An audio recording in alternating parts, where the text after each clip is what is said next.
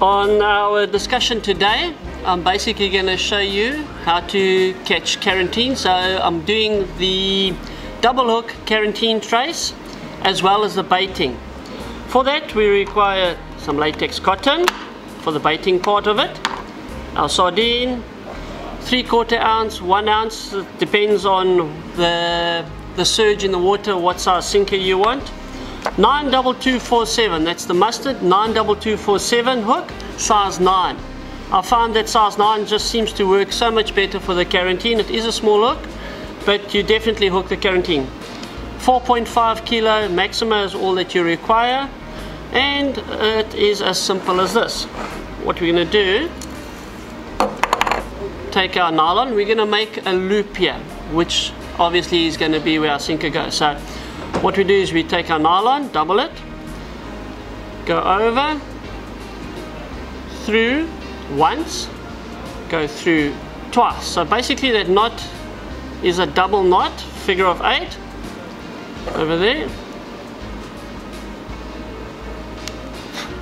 and we cut it off as cleanly as we can. From there we're going to do what they call a dropper knot. Basically you need something that you can actually attach this to, because you need a bit of resistance on it.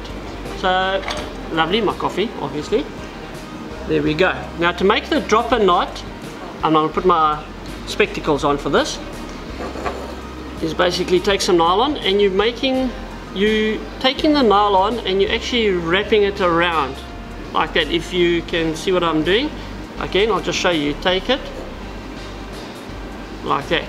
Now hold this part down and give a bit of tension to it. Now we take the other side of the line and we just wrap it around 4 to 5 times. 3, 4, 5 times. This part of it, we've made a loop. So we stick it through the loop and we pull it. Now can you see what that looks like? Best way to do it is if you actually take it and move them close together and you just keep tension on it ever so slightly. As soon as those two lines crisscross, a bit of lubrication, a bit of tension, and there your knot pulls tight.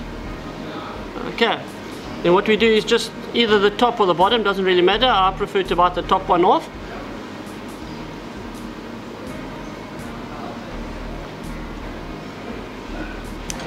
There we go. So basically you've got one strand coming off. Let's put that back. You've basically got one strand coming off.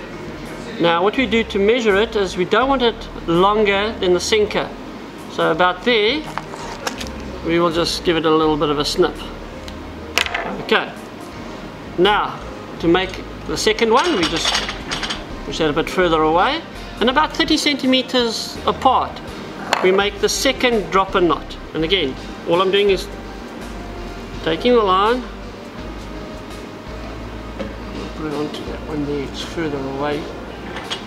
Okay, so again all we do is we just go across like that, about 30 centimeters away, and we just start twisting the line around the other line 4 or 5 times.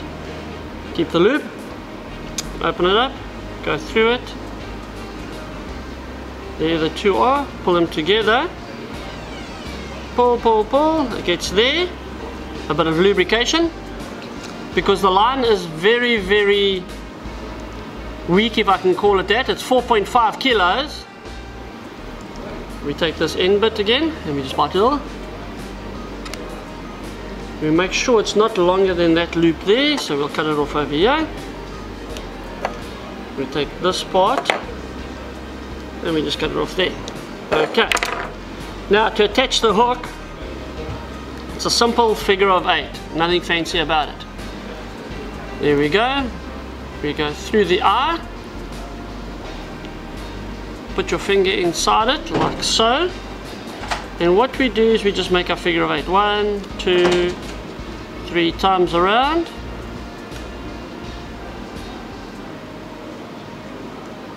Bit of lubrication, slide down, and of course we just bite it off or cut it with a pair of scissors. Next one, so bring that one a little bit closer again. Go through the eye, Put your finger in there, and again just 1, 2, 3. Line goes through it again. Slide down to form your figure of 8. Bit of lubrication, and just slide it all the way down. Just cut or bite off the end. Okay. These little tag ends that come off are about 20 centimeters apart.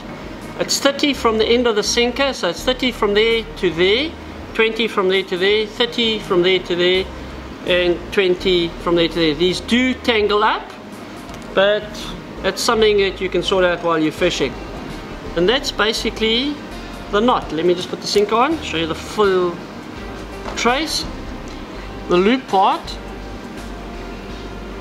we just take the sinker, we go through the eye of the sinker, pull it down, over him, pull back through, and that's basically our sinker and our double hook trace. On the end we'll attach a little swivel about there, and your line or your braid can be attached to it.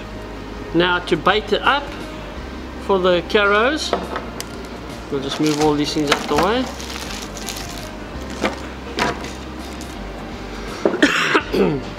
One of the best parts of the sardine is actually the intestine part, the very hard part. But when it comes to actually fishing for them, I find the best way to do it, especially because you're fishing for very small fish, is to just take your knife and lightly cut grooves into the flesh like this. You don't have to cut too deeply into it, because you actually only want the brown part, the part that's along here, which is full of oil. Okay, so basically we put our knife in and we just cut little pieces like that. So basically what you're doing is you're ending up with pieces of sardine that's about that size at the end of the day. I'm going to cut them open here. Okay. But like I said, the best part of the whole sardine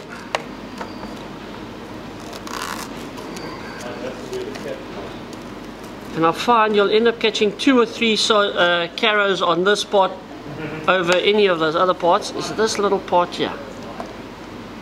If you open it up, you'll find there's a very hard intestine piece, which is basically that piece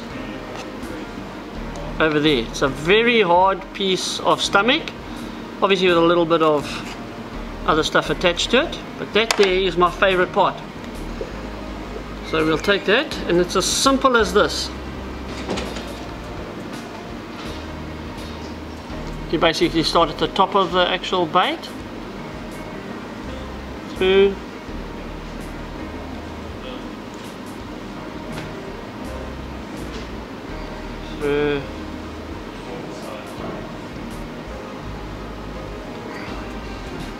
and that's pretty much all you have to do with that hard part of the stomach. The top hook,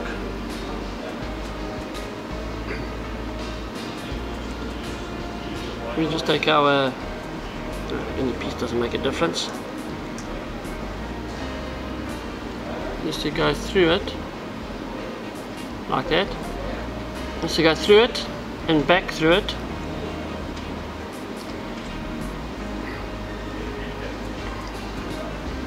You just twist that last little piece down the side of it. So that's basically the size of the bait that we're using. If you find that you've got to throw far and you've got to put cotton on because you're not getting the distance that you require, this is nice if you're just throwing very, very closely. You don't need any cotton. But if you're throwing further, just a little bit of this thin latex cotton around the base of your sardine, like that, is all that you require. So it ends up looking pretty much like that there. Okay, so that's basically your whole bait, all made up, ready for Karenteen. So let's just give it to you quickly, the entire length of it. That's basically what the trace looks like in the water. Maybe it's dry. Is it still? I don't know. There we go.